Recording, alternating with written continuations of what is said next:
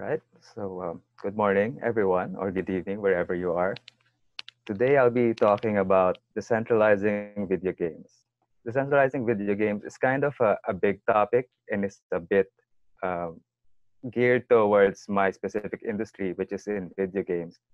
But it applies to other industries as well, aside from the game industry. So I hope you'll take away something from the talk. So a little bit of a background on me. My name is Paul. I'm the CTO and co-founder of OP Games. And OP Games is my startup. I've run a few startups in the games industry and exited one of them. And through the games, through being in the game industry for quite a while, you kind of see how the industry kind of moves in cycles. And I'll be touching on that a bit when we start. And that's kind of like a background or like the overarching background of this talk. So it's good to begin by taking a little of a step back. So when we look at the video games industry and the cycles that it moves in, we know that the video game industry has it's kind of a newer industry than most, but it also moves in technology and market cycles. And right now, when you look at the video game industry, you can see that we're in a very mature market cycle wherein there is still some growth, but there are hallmarks of it becoming a very challenging market, which isn't very conducive to newcomers. And we will see also how this kind of market is kind of also ripe for people to innovate on. So as a mature market, we can see that the competition in games is kind of very fierce right now. So on the left side of the slide, you can kind of see one of the more extreme years where competition was very fierce. In 2017, about two or three of the games were able to make just about the top 80% of the revenue. So there's a very sharp power cycle, very sharp power curve when we look at how revenues are distributed in the industry. So this competition isn't just obvious in the graphs. There have been also surveys with game developers, as you see here on the right side of the slide, that the main concern of mobile game developers around the world is competition and how much, how many games there are out there in the market. So being a new game developer is kind of really challenging in a very mature market. And it's important to note these two things also, these two other concerns that game developers have, which is the rising UA costs, UA meaning user acquisition, rising marketing costs, which is the cost of getting your game discovered, and the amount of free content is also important. So you can kind of see that it's kind of a race to the bottom to get the revenues. So I'd like us to take note of these two things, the UA costs and marketing costs, because this is kind of important to this next slide, which wherein we see a lot, most of the monetization methods of games has actually centered around ads and in-app purchases. So in a very mature market, we kind of see that value consolidates around platforms. And in the case of games, we kind of see it consolidating around ad networks because they're the ones that handle the ads, and app stores through which all of these in-app purchases flow through. So in a very consolidated market, we can see all of the value going through these platforms. So when you look at this diagram, you can see that ad networks and app stores, they are the ones that are the arbiters of value in the ecosystem. So whenever a developer needs to transact with the player, all of these has to first go through these app stores. Whenever a player wants to get something for the game, it has to either go through in-app purchases or they can either watch an ad so they're able to get something back in the game. So in a very mature market where platforms have kind of consolidated the value, it's these platforms that now define the rules. They're the ones that tell you, are we able to use crypto in our ecosystem, for example? So in this case, we see that most of the app stores don't really care to add other alternative monetizations. And this makes sense because when you're in a very mature market and the platforms are the ones that are really controlling all the value, they're kind of disincentivized to improve because all of the value is now uh, to their benefit. So that this is something that we call platform lock-in. And when platform lock-in happens, it kind of disincentivizes the improvement of the platform.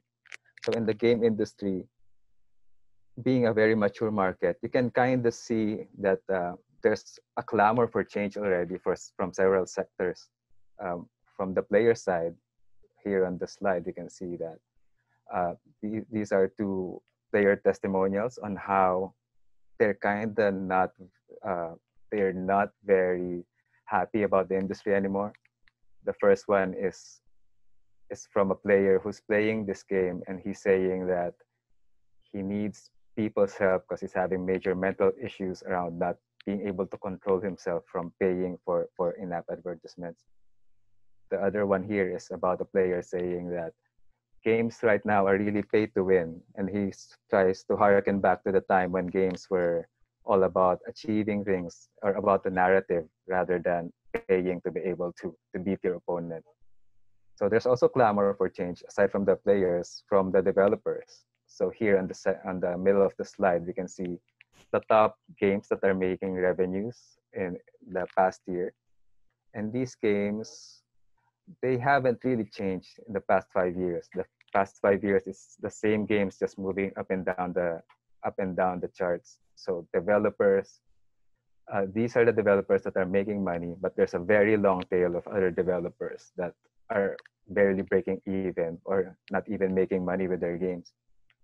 And then the last part of the slide, we see that even government is starting to get involved. That they see that players aren't happy. It's being a bit exploitative to them already. And some of these game systems are starting to look like gambling. And in Belgium, they already banned a way of monetization of these games. So we can read down here also that gamers are actually supportive of the ban. So there's this clamor of change from the players, from the developers, and even government. But the platforms really won't be incentivized to change it. So we're kind of stuck here in this very mature market. But as technology cycles go and market cycles go, as we see that the games industry becomes very mature, this is also a time when it's really ripe for disruption. So we've seen this before in the game industry. We've seen this happen, for example, with the rise of social games. We've seen this happen when PC games started to migrate, or game developers started to migrate from PC over to mobile. So this is a natural cycle. Platforms really will consolidate value around the market, but this is exactly the right time for us as builders to look at where we can go in, try to look at what the market is asking of us, and try to build around that. So being in this space, I believe that when we see the value that Web3, blockchain, and all of these technologies and movements around decentralization, we can see that these are the beginnings of what would be able to change the platform economics. And I'll discuss how we could possibly use these coming technologies and movements to be able to decentralize games. So this is a big question. So how do we decentralize games? It's and I harken back to Amara's law, which says that we always underestimate the value of a technology over the long term. And we are right now in a very early stage in decentralization in games. And we don't really know how it will look like yet. We don't really know the final version of how a mature decentralized game will be. But we're kind of starting to see how this will go based on the technologies that are coming up, and also some of the similar movements around decentralization that are also building with Web3. So so this is a possible playbook that we can take a look at. This is based on what the platforms are strong at right now, which we can possibly disrupt with our current Web3 technologies. So we'll see identity, data, and asset ownership as three things that these platforms control. And these are the specific areas where we can start taking a look at how to disrupt the how we can disrupt their control over these items. I'll discuss each one of these one by one, and then we'll go through the next one around more around the movements of open source and co-op. So regarding identity, usually when you play a game or when you download an app, you need to log into a certain identity, so to a certain identity account. So this might be the Google Play Games, for example, or a Facebook login. And as users and as players and as developers, we've kind of been used to this paradigm. It's very convenient for us to just use our login on Google, or for us as developers to just use the same the same structures as Facebook has in identifying our users.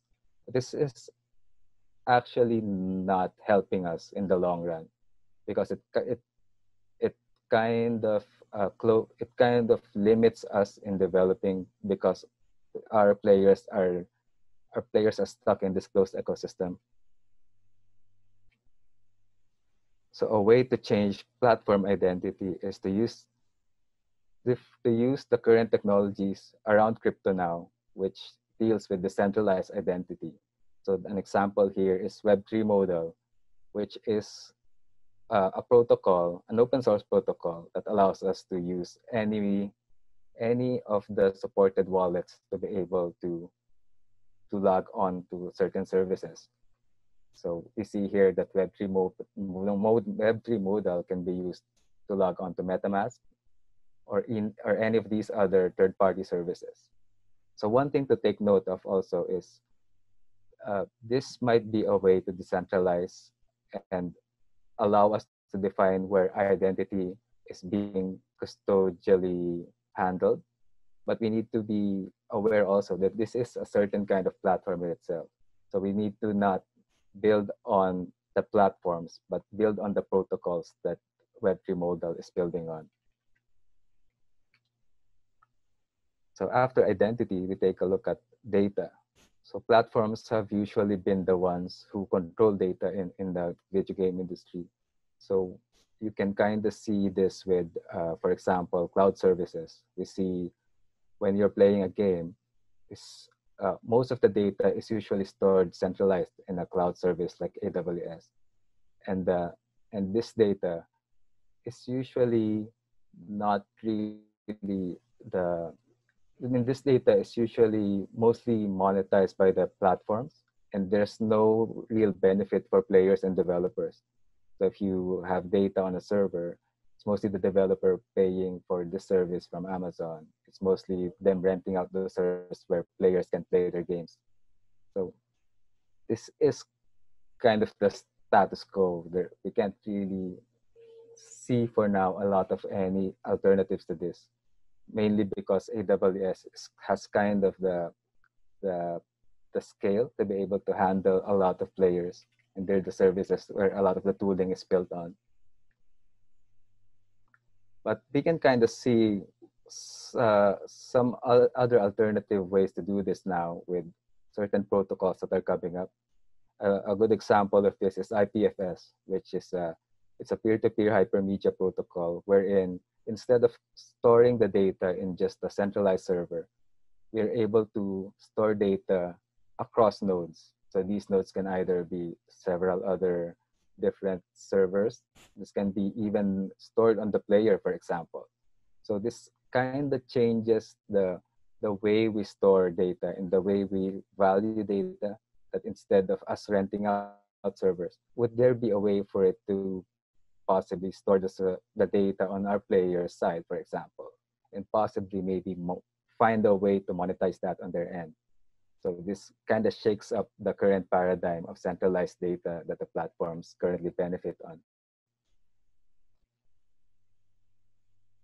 So aside from identity data, the third part is asset ownership. So in games, usually a lot of the revenue is taken whenever someone purchases an in-game item or an asset or any item that they own in the game. So in these cases though, a lot of the times, the only way for a player to buy these items is to go through the game's platform. So and there's no way to trade these items around. There's also no way to take them out of the ecosystem of the game itself. So for example, you're playing a game, you buy an item, and the moment that you wanna change your game or the moment that you don't want to use your account anymore, that item is trapped there. But that item has actual monetary value. It has actual value that people have worked to be able to acquire that item. So even if the item is closed in an ecosystem and isn't really part of a crypto system, it still has actual monetary value. So an alternative to these items that are locked inside game universes is the centralized asset ownership. So you kind of see this happening now with the start of NFTs. You kind of see items that are being created outside of their game universes. So when you create these items based on a standard such as NFT, they aren't tied to a specific game. They are able to you kind of unlock their value and not just have them be useful in a very small network, but they're able to be used across networks. And this also allows them to build new opportunities around opportunities or even jobs around these new asset classes. So aside from players, we might be able to have people create these items, for example, or people just collect these items around different universes. This kind of opens up the economy to something bigger.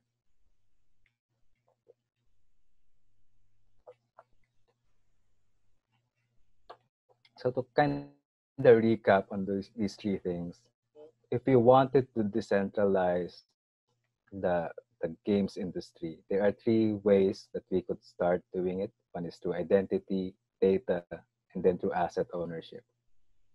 But decentralization is nothing new. It's actually a movement that started even before Web3. We can kind of see how platforms consolidating value as something that isn't really conducive to a lot of players in an ecosystem.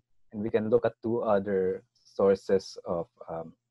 movements that are very, very good references for us to learn how to disrupt these platforms.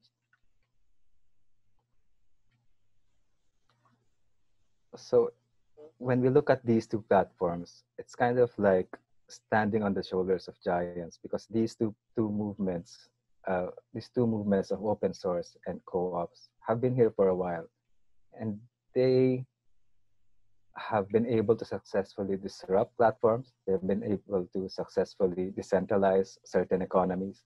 It's really good to see what they have done well and apply that to any of the industries that we're looking at. So to start with, open source really is a really good model for when we're looking to disrupt something. For in the first place, a lot of these platforms rely on us building on their closed ecosystems. So for example, just when we're making a game relies on a lot of technology, and a lot of game developers have been used to making games on engines such as Unity or Unreal. And what game developers usually don't realize is these platforms are ecosystems. These game engines are ecosystems in themselves. And by building on them, we kind of limit us ourselves on being building on the platform's rules, building on the platform's economics. So, but if we look at open source, there are actually a lot of other tools that are mature enough that would be able to handle what these monolithic engines are doing. So one important point also is, aside from building an open source, we need to consider building on the web. As we've seen, the platforms usually have their own way for developers to deploy or for developers to monetize, which is through ads or the in-game purchases. But the web is open area to deploy your game. You can just put it up on a website. You can also make use of all of the groundbreaking technologies that are being developed right now on the web, like XR for augmented reality. So the web is actually a good way to start building new economies on top of. And we don't, since we're used to app stores and ad networks, that doesn't mean we can explore other ways of doing so. So one good example of a game engine is Babylon.js. Babylon.js is a very mature and sophisticated 3D engine where there are already has already been successfully used to build several good games. Another engine that we can possibly use is Phaser, which is very optimized for 2D. It's easier to learn, and there's a really huge community of game developers around it. And aside from game engines, we can actually also use open source to build the things behind the hood of a game. For example, multiplayer servers or any other services that our developers need. So a good example of this is Coliseus, which is an open source multiplayer server, and it's built mostly on JavaScript. So this is another important point also. JavaScript has a very big developer base, and it also has a uh, very vibrant ecosystem of people developing modules. So if you're building a game on JavaScript, it's easier to put all of these open source modules together and really build a game that doesn't need to use all of the native properties of a mobile app. You can actually just build it on JavaScript on the browser.